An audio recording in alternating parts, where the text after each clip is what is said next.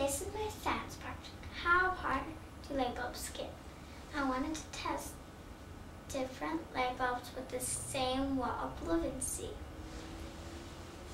I thought that incandescent would be the hottest because it was first made. Next would be LED because it has lots of lights inside of it. Then halogen because it's skinnier. Finally, compact fluorescent would be the coolest because it's different heights on it.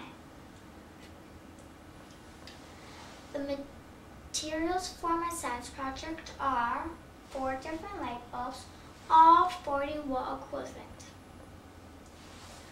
My non-contact thermometer,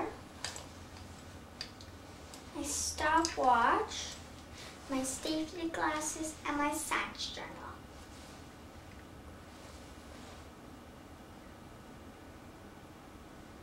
First, I got all different light bulbs. Got 4 different light bulbs. Next, I gathered all my materials. Then, I put the light bulbs inside my science project. Then I turned on the timer for each light bulb.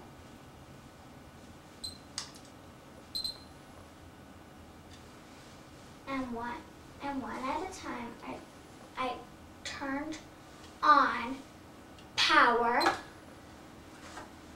and I took the temperature for 1, 3, and 5 minutes. I let the light bulbs cool down before I turned on the next one.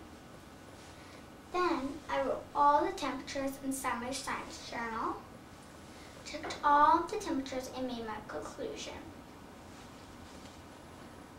Halogen got to 224 degrees. It got the hottest, but it heated slower and it's not very bright.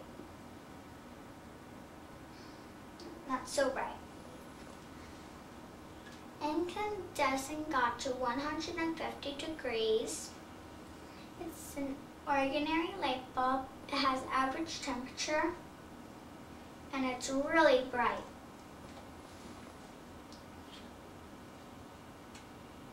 Compact fluorescent got to 144 degrees.